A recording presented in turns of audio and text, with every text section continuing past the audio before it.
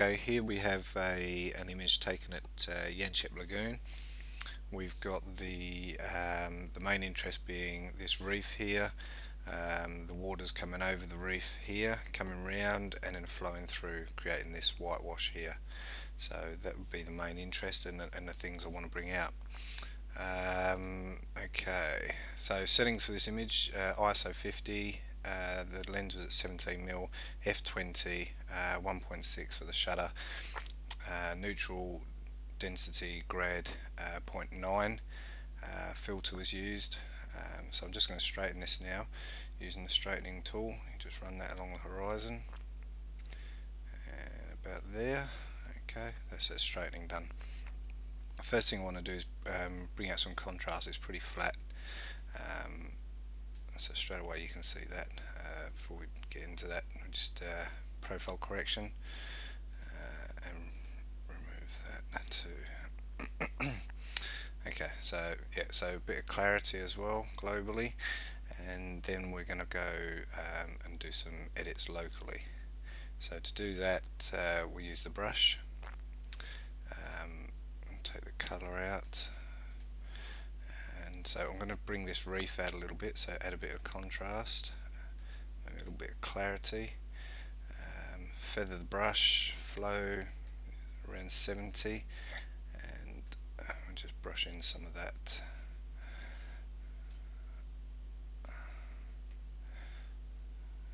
So we can bring out that reef a little bit more.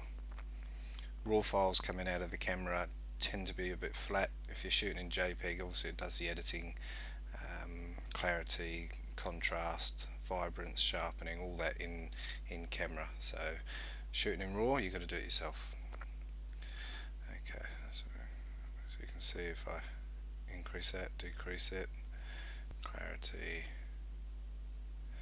there we go, about there. I'm also going to use the graduate filter here, so I can hold shift, keep it horizontal, and so I'm editing the sky now. So if I put everything back to neutral, you can see as I increase the contrast and the clarity if I wanted to here. Okay, so we're just going to add a little bit of clarity and a little bit of contrast, and there we go. This image doesn't actually need much editing at all. Using the filters really does help you get it right in camera. So I'm going to brighten that image a bit, not that much, down a bit there, bring back some of the blacks, keep the contrast there. Okay, and pull some more out of it using the curves. So increase the bright side and then decrease the dark side, giving it even more contrast. And as you do that, as you increase the contrast and play with the curves, you'll find it gets more saturated as well. So you don't need to do, if any, to do much of this at all. But we'll add a little bit of vibrance. And I really like the orange reflected in this foreground here. So what I'm going to do is I could just increase this with saturation, just increasing the saturation here using the brush just locally, but I'm actually going to use the color here and just add just a tiny bit of orange. You can see it there.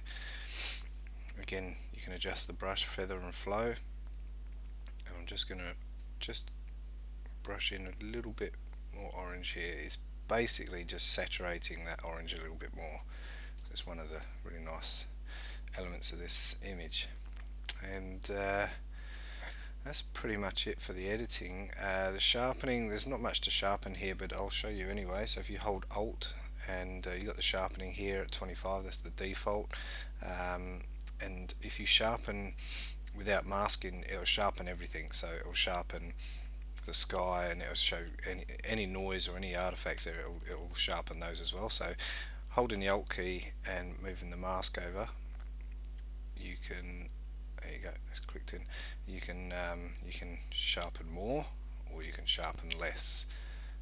So there's not much to sharpen this image, so I'm going to keep it about 94. that's about it. So there you go. There's the before and after. You can see it's the same image, you just get a bit more punch, and it really makes a big difference. So there you go.